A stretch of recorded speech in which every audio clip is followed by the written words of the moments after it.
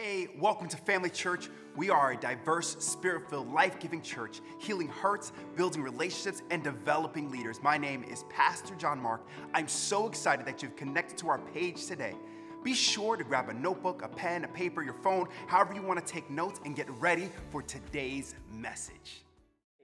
We are in a summer series called Stories of Jesus, and we're going to jump right into our text today because this is going to kind of be a little bit of a longer one. I really want to dissect a story in the book of Mark called The Rich Young Ruler. Anybody ever heard that story?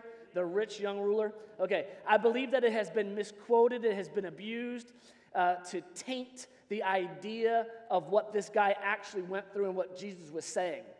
I'm going to tell you this. It's very easy to make the Bible say whatever you want it to say. There's a lot of pastors and preachers who twist the scripture to push their own agenda and what they want. But I want to do a study today of this. Is that all right? The rich young ruler. And the rich young ruler's story starts a little bit different than you might guess. Are you ready for this? In Mark 10:13, it says this. Then they brought little children to Jesus, that he might touch them. But the disciples rebuked those who brought them. But when Jesus saw it, he was greatly displeased and said to them, "Let the children come to me, and do not forbid them, for such is the kingdom of God. Assuredly, I say to you, whoever does not receive the kingdom of God as a little child will by no means enter it." We're going to come back to that statement. Look what he said here. Whoever does not receive the kingdom of God as a little child will by no means enter it.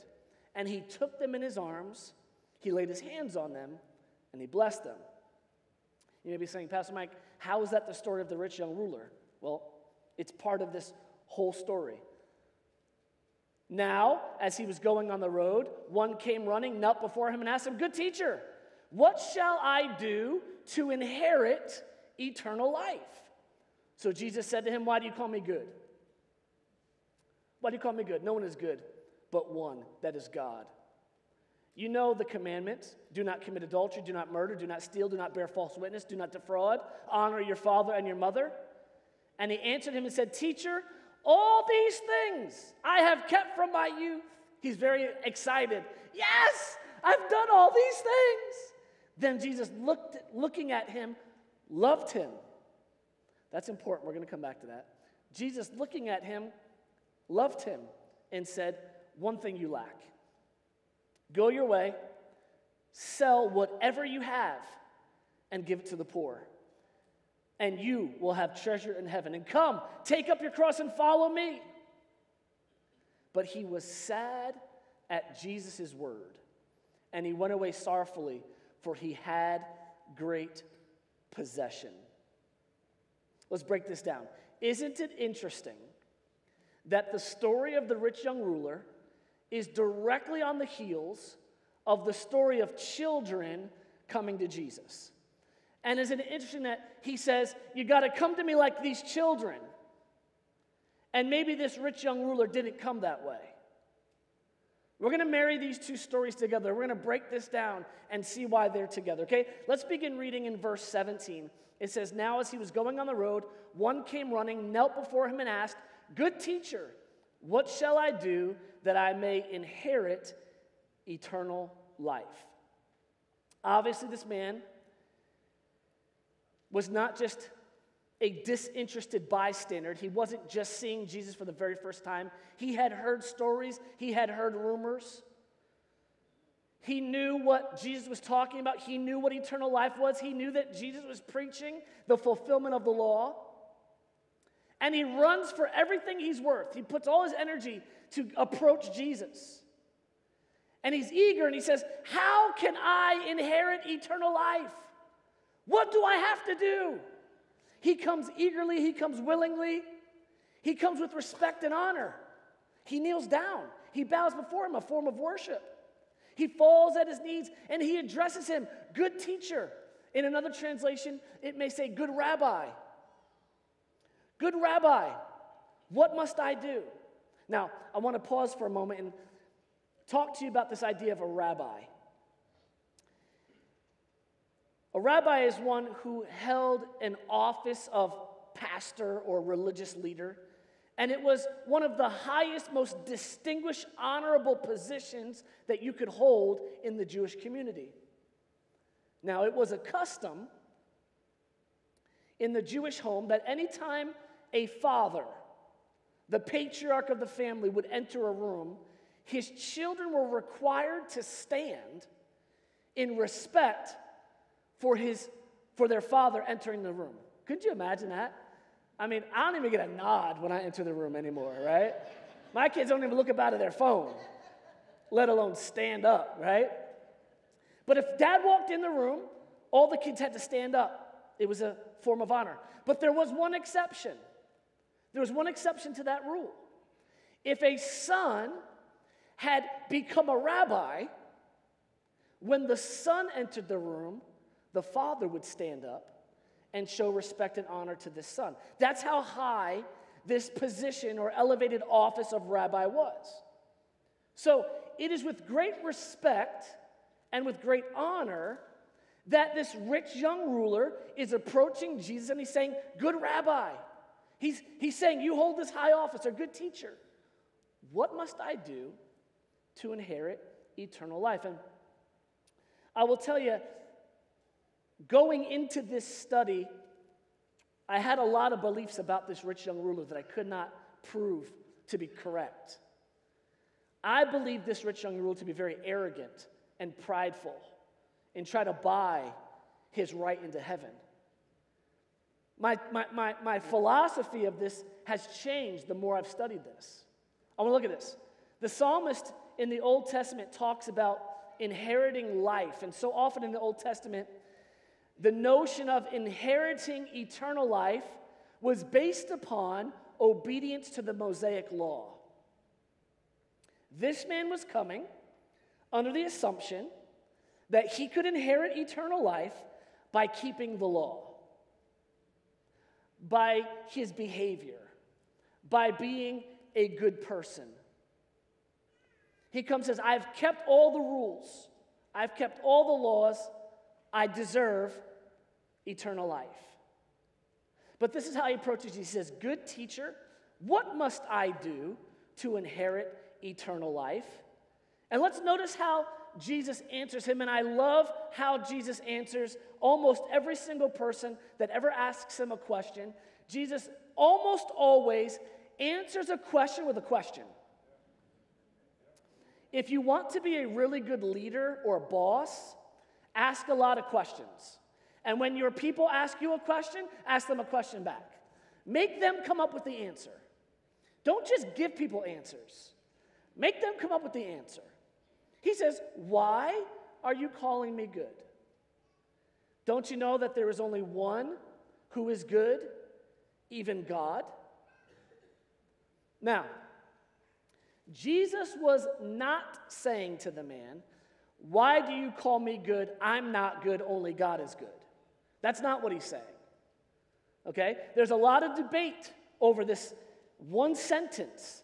Many theologians are split on this, that they're saying, see, Jesus is admitting he's not God, and others are saying, no, that's not at all what he's admitting, and I'm on that side. Jesus is not admitting that he's not good. He's simply saying, why are you calling me good? Only God is good. Are you recognizing me as God, or are you recognizing me as a good teacher? Because if you only see me as a good teacher, you think you're a good man, then we're equals. Huh? Did we get this? See, if Jesus is only a good man, a good teacher, then you could be a good person and get to heaven. But being a good person is not good enough to inherit eternal life. Jesus knew that this man had no idea who he was talking to. He had no idea that he was talking to God incarnate. He did not know that he was talking to Jesus Christ, the Lord of Lords, the King of Kings. To this man, Jesus at best was a good rabbi. So at best, he's elevating him to that office. I'll give you rabbi. But Lord, no. I'll give you good rabbi. But Messiah, no. And this is just like the world today. It's so easy for us, now follow me here, it is so easy for us to call each other good. He's a good man. She's a good woman. He's a good child. He's a really good dad. How do you preface that? How do you define someone who's a good dad? Because I know dads, I know men. Every single one of us, when you ask us if we're a good dad, we're going to say, I could have been better. I could have been a better dad. I could have paid more attention. I could have been around more. Maybe I didn't have to work so much. I think especially if you're the empty nester and you're looking back at the 18 to 20 years that you did have with each of your kids, and now they're grown and gone, they're out of the house, and you're just kind of like, did I do enough? Did I equip them enough? Right? So we could go around and say, oh man, he's a good man, she's a good woman, she's a good mom. But how do you quantify good? Were they a good provider? Were they good with their attention? Were they good with their time? What is good? And good is a relative term. And good is only understandable when it's compared to someone else. I'm a good person compared to a bad person. I'm a good dad compared to the absentee father. How do you define good? What metric and what standard are we quantifying good? Now, Jesus knows by the Holy Spirit that this rich young ruler is about to ask for eternal life based upon him being good. He's about to ask for eternal life based upon his ability to keep the law. Have I lost you yet? No. Okay. By being good, he believes he should receive eternal life. Jesus is saying, you're calling me good, but there is only one good, and that's God. Are you calling me God, or are you calling me good? I'm going to ask that to the room. Is Jesus good, or is Jesus God? Is Jesus Lord in your life, or is he just a good prophet, a good teacher, a good person? Before God, now follow me. This is a little Calvinist, but I'm not a Calvinist. I'm not a Calvinist, but I just want you to follow me here. Before God will consider your deeds, before he ever looks at your deeds, because we know at some time he will, right? We're going to go to heaven, it says, and our works, our deeds are going to be tried by fire. And only those deeds that pass through the fire will be accounted unto you as righteousness, yes? Do we need to do some Revelation study? Right? So there is a time that our deeds will be looked at. But before our deeds are ever looked at, before we're ever looked at, did we keep the 10 Commandments? God's going to look at our heart. He's going to look at our heart. He says, did the deeds that you did in the flesh come out of a 100% pure heart? Did you do what you did for the Lord, or for self-promotion? Did you help the person across the street because they needed to get across the street and you loved them and you cared for them? Or so that you can take a selfie? Good deed for the day.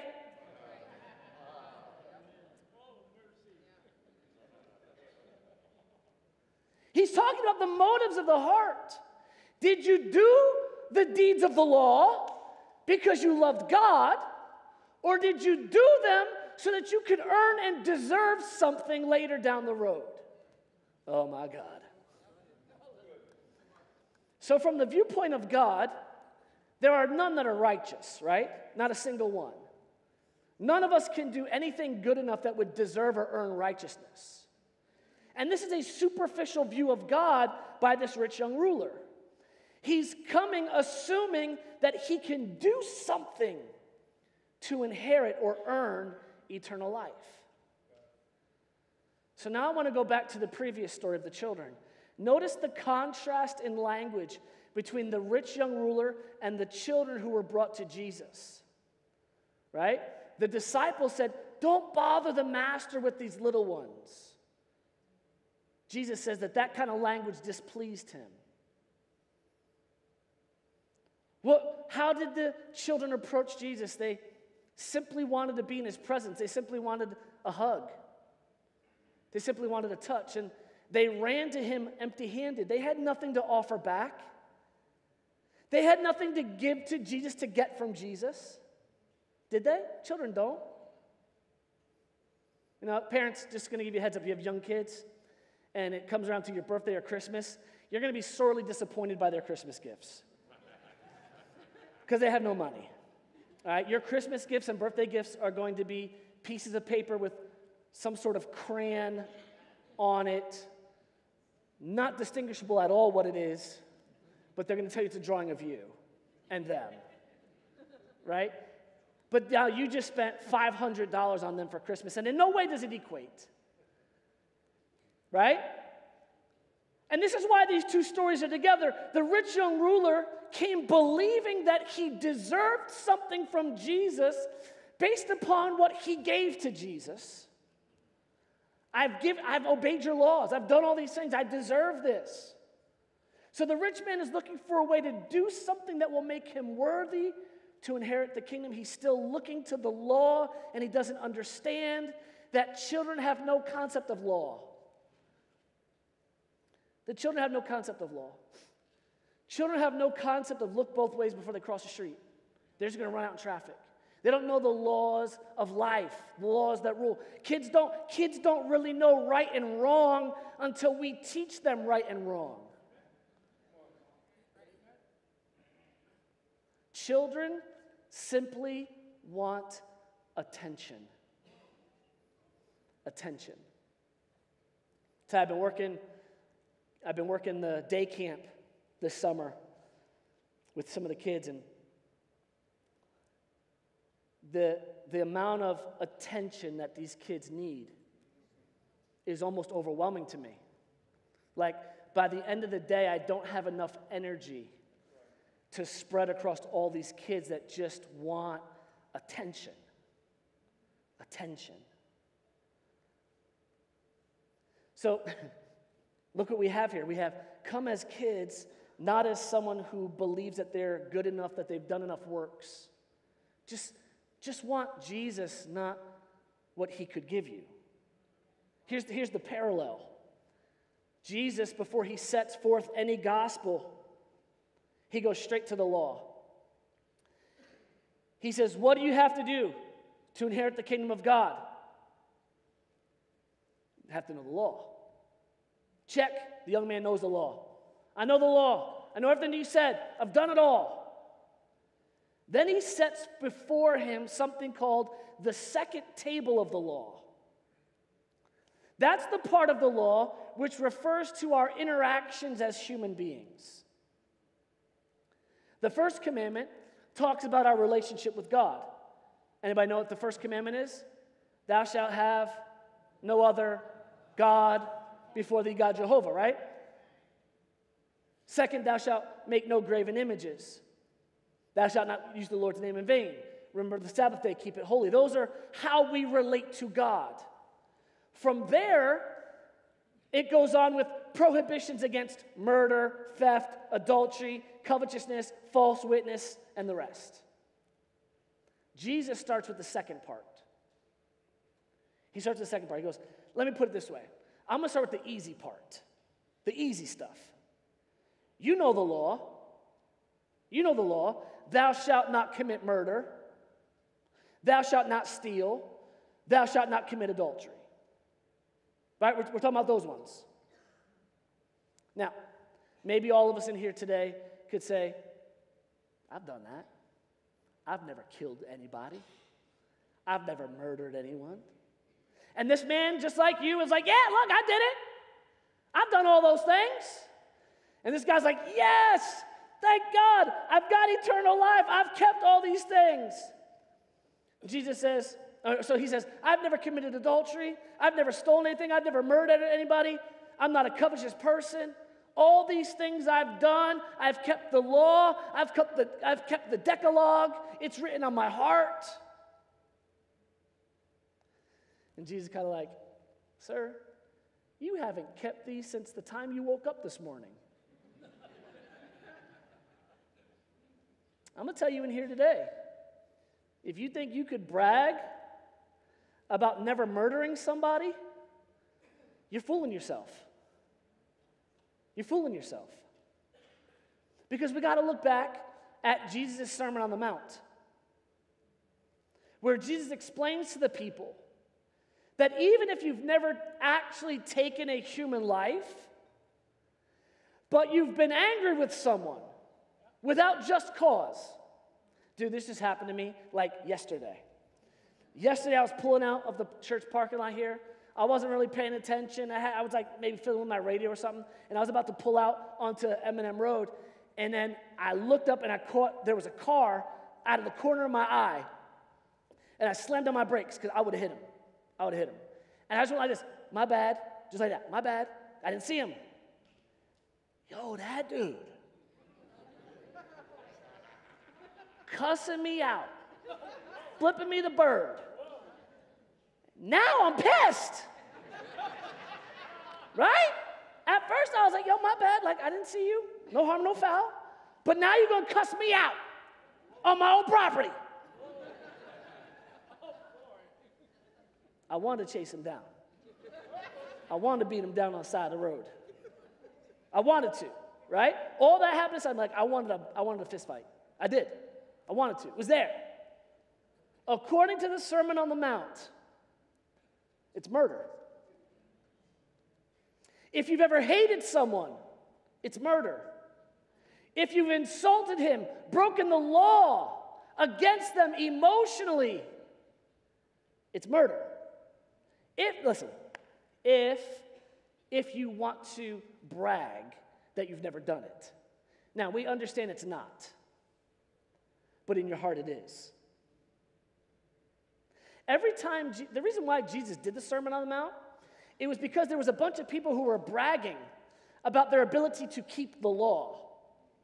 Now, he was not saying, if you've ever had a bad thought, you've murdered people. No, he's saying, if you want to brag about being perfect, but you have an ugly heart, you're just as bad.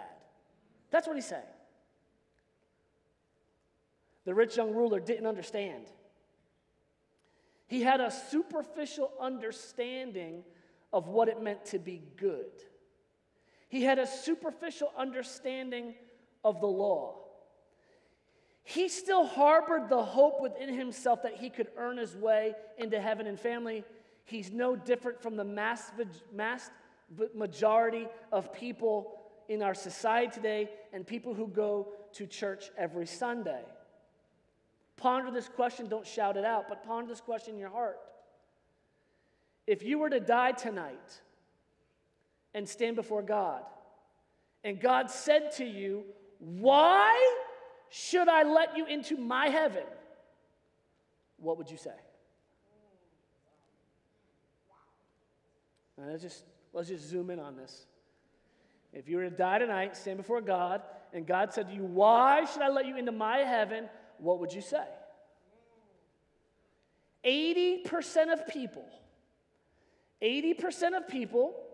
when interviewed, gave an answer that we call works righteousness. They would say something like, I've tried to live a good life. I'm not a criminal. I've never murdered anybody. I go to church every Sunday, or almost every Sunday. I've been to Sunday school. I'm a deacon. I'm an elder. I'm a minister. I'm a pastor. That's the answer that 80% of people would give. They're relying upon their performance, their good deeds, their obedience to the Bible to get into heaven, and you would be wrong. You would be wrong. Because there is only one way to eternal life, and that is through Jesus Christ. it has never been based on your obedience. It was based on his obedience. The only obedience that we have to follow to get into eternal life is Romans 10:9 and 10. If you believe with your heart and confess with your mouth the Lord Jesus, you shall be saved. Now, there is an expectation on the tail end of that. There is an expectation that once you've done that, you are now committed to the body of Christ to learn, to grow, mature, and that behavior catches up to the belief. That is the hope, okay? But we can't put that first and make that the way. If you stand before the Lord and he asks you, why should I let you into my heaven? There's only one answer. Because I have accepted Jesus Christ as my Lord and Savior. It can never be about me. It always has to be about Jesus. If it was about anything other than Jesus, it technically wouldn't be fair. There's only one source that we can all come to. One door. Right? There's one door. But notice Jesus does not give this man a lecture. He doesn't say to him, no, you haven't kept the law. You idiot. You're so stupid, you don't know nothing. He didn't do that. He didn't do that. And this is why it changed my mind. It changed my mind how this guy was actually coming to Jesus. He was actually trying to understand, and Jesus is trying to explain to this man God's requirements. After this man says, I have kept all of this since I was a youth, it says that Jesus, looking at him, loved him. I love that. I love that. Because this young man could not be more wrong. He could not be more wrong. He couldn't have missed the mark any bigger. But Jesus, looking at him, loved him. He could have tore this guy apart. He could have tore his theology all apart. But looking at him, loved him.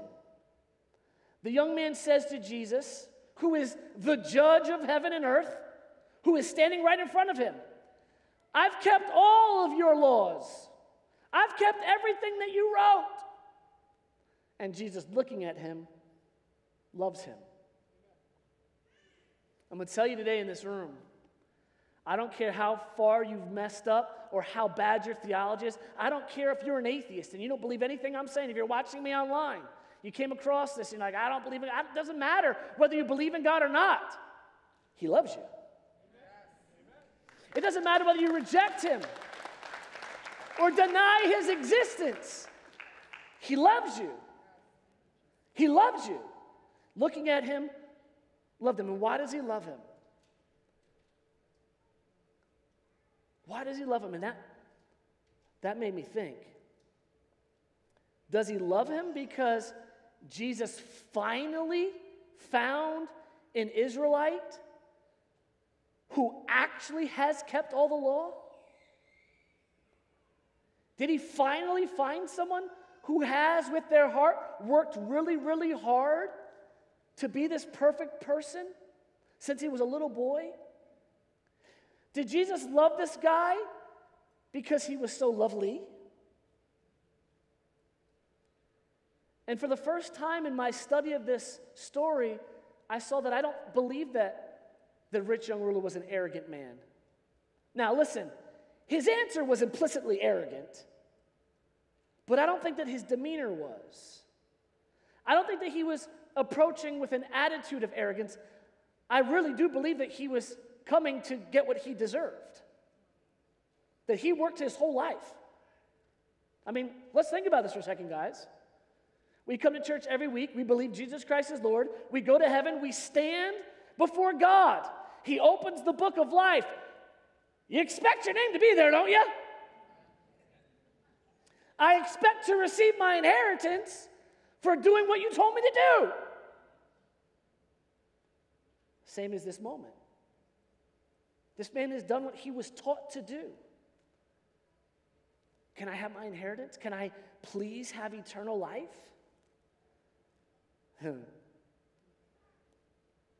I think when our Lord meets people as lost as this young man, who do believe that it's about keeping the law, his heart is filled with compassion.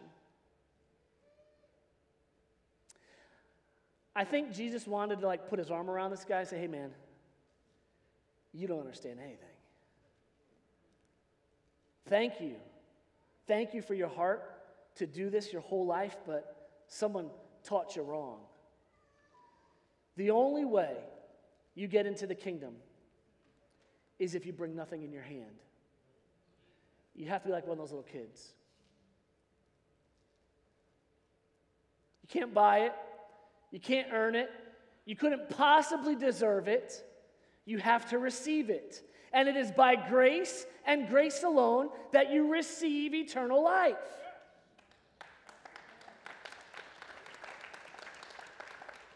This is why these two stories are side by side. Jesus points back to the children who just want his presence, and this guy wanted to impress him. You're not going to impress me. I just want you to love me. I've kept the law since I was a boy, and Jesus replies, you've kept the law, but let's put it to the test. Now let's get to this part. Let's put it to the test. There's one thing you lack, Jesus says. You've done all these things all your life, but you're going to miss out on your inheritance because of one thing, one requirement. All you have to do is go back home, sell everything, give it to the poor, pick up your cross, and follow me, and then you'll inherit the kingdom of God. Now hear me very carefully. Hear me very carefully. Hear me very carefully. Jesus was not setting the universal rule for everybody to get to heaven. He was not saying every single one of us has to be financially poor in order to get into heaven. That's not what this story all makes me so mad. It makes me so mad when people try to preach that. This is this guy. This is this man's story. This is Jesus' interaction with this man. Jesus knew this man's heart. He knew that this man had a love of money. He loved money so much that there wasn't enough room for God. We could change this from rich young ruler to whatever kind of ruler, car young ruler. Cars could be your God. Sports could be your God. That's all we're simply pointing out is anything that you're not willing to lay down in order to follow Jesus. Who always want to make it about money? Everyone wants to make it about money. It wasn't necessarily about the money, it was about the heart behind the money. It's about the thing that he couldn't give up. I mean, this guy was consumed with money. You've kept the law, but let's start with number one. Thou shalt not have any other God before thee, God Jehovah. Jesus knew that this man's God was money. He knew it. Okay, yeah, he went to church on Sunday, but as soon as he was out, bam, back to making money. Or maybe he ended up getting a job on a Sunday. Now he couldn't come to church anymore.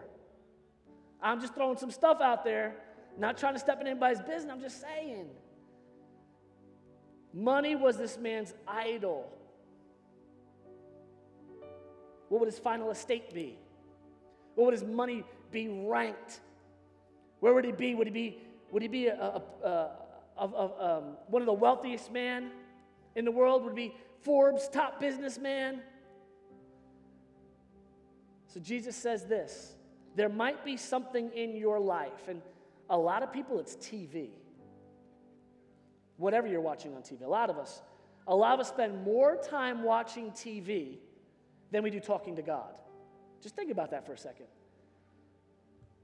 Whatever you put on, turn on, look at, before you talk to God, according to the law, you've made it your God.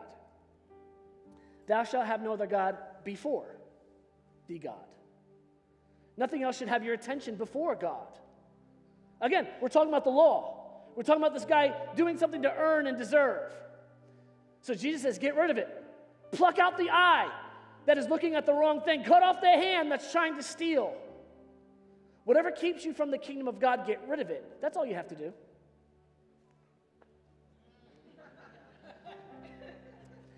If you want to deserve it. If we're talking about your works. If we're talking about your works, you got to pluck it out, you got to cut it off. Come on, somebody. After Jesus' words, the rich young ruler's sighs of relief were transformed into groans of despair. The Bible says that he was sad at his word. He was sad at his word. And the word sad there is not strong enough. He was downcast. In the Greek it says that he was appalled. He was shocked by the words of Jesus. He was devastated. My whole life, I believe this one thing. And in an instant, you're saying it's not enough. I've worked so hard. This man ran to Jesus, but he walks away in sorrow. He walks away from Jesus, who the Bible calls him the pearl of great price. The pearl of great price. The one who he should have been willing to invest it all in. Wouldn't invest a nickel. He walks away. He walks away from the greatest purchase he could have made. He walks away from the greatest investment he could have ever made. He walks away. The treasure of heaven. And he walks away from it. Family, here's the point to the story today. You can't earn, you can't deserve, and you can't buy eternal life. Like a child, you must come empty-handed to God and receive the free gift of eternal life. Now listen, we're not talking about possessions. Man, God wants you blessed. He wants you the head and not the tail, above only and never beneath. Right? He wants all those things for you. He wants you to be healthy and strong. He wants all those things. But when we're talking about eternal life, he wants you to come like a kid. God, I just want you. I want to be in your presence. There was one thing this man had standing in the way of receiving from God, and that was the love of his money. There may be things in your life that are not inherently a sin, but they do stand in the way of you being fully committed to God. I think too busy is a big one. I think too busy is a really, really, really big idol that stands in the way of people. Too tired. Too tired. By the time I get home from work and blah, blah, blah, it's too tired. Just like this rich young ruler, there might be something that you need to let go of so that you can come grab a hold of the King of Kings and the Lord of Lords. I don't know where you stand in your faith today. Maybe you've been on the outside watching. Maybe you've been a believer for a long time. But you're still stuck in that mix of, am I the Lord's, or do I just have a piece of the Lord? Am I sold out to God and eternal life, or do I just want him to bless me on what I'm choosing to do? It's a big difference. Big difference. One is a God of convenience, and one's a God of covenant. And he won't be both. He won't be both. He won't be a quickie God. If you're here today or watching online and you've never had an opportunity to make Jesus Christ the Lord of your life, I want to offer that to you today. And please don't run out as soon as this is done. We have one more thing that we need to complete today.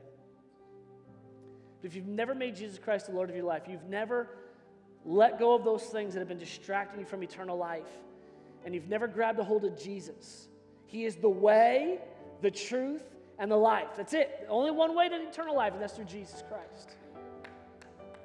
You've never done that. You've never taken that step. That would be that big step of faith. That would be the measure of faith that it takes. The faith in Jesus. To make Jesus Christ your Lord and Savior. We want to offer that to you today. And just like Romans 10:9 says, we have to confess it with our mouth and believe in our heart. And if you want to confess that today, would you pray this with me? And because we love you, we love to pray it out loud. It goes like this. Dear God, I come to you just like I am. I believe that Jesus Christ is my Lord and my Savior.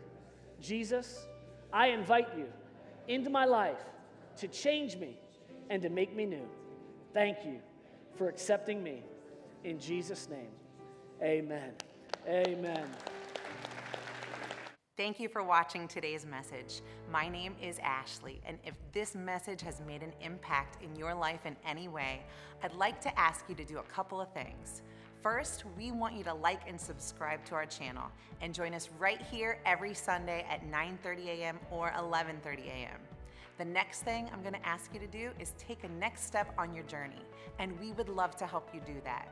You can head on over to familychurchny.com or email us at team@familychurchny.com to get started today.